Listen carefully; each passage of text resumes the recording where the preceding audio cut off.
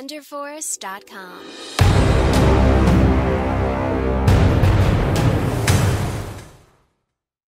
Hey guys, so today I'm talking about the new Baby Driver trailer, the new TeKillYah trailer, which is based off of the song TeKillYah.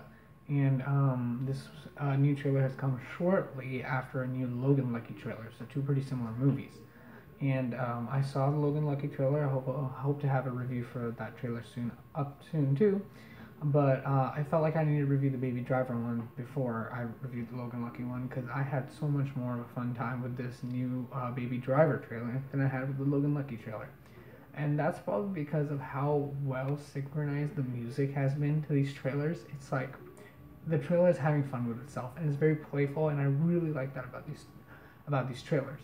Ansel Elgort, who knew? I mean, he looks really good in this movie so far, and I'm excited to see how he is in the movie.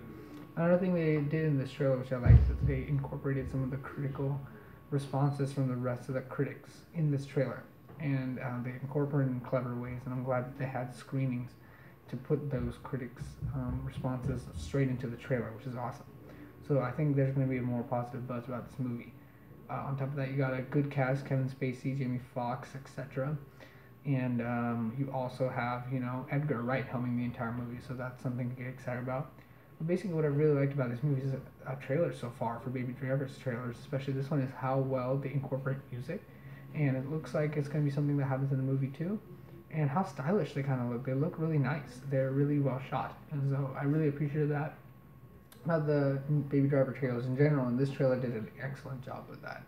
And it looked really good, and it felt really good, and it seemed like an energized film, which is something I felt that the Logan Lucky trailer was lacking a little bit, but I'll try to save that for the Logan Lucky trailer review.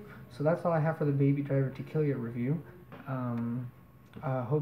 Let me know in the comments below if you're going to be seeing Baby Driver or have plans to see Baby Driver. It looks pretty good to me. And that's all I have for you guys today for this trailer.